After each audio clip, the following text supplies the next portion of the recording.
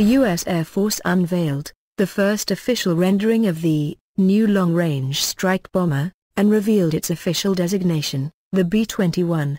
At the Air Force Association's Air Warfare Symposium on February 26, Secretary Deborah Lee James shared an artist's concept design of the next-generation bomber, which will be built by Northrop Grumman.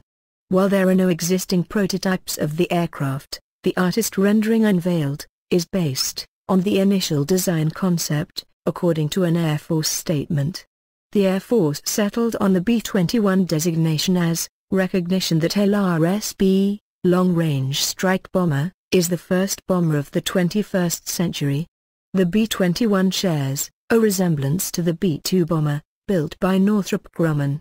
The B-21 has been designed from the beginning based on a set of requirements that allows the use of existing and mature technology. Northrop Grumman is proud to serve as the prime contractor for the B-21 bomber, in partnership with the U.S. Air Force, to deliver a capability that is vital to United States national security. The Air Force awarded the contract for B-21 engineering, manufacturing, and development to Northrop Grumman. The United States Air Force plans to field the new bomber by the year 2020. Subscribe to our channel. If you like our videos, please share it on Facebook, WhatsApp. Follow us on Twitter and Facebook, links in the description. Help us grow. And thank you for watching.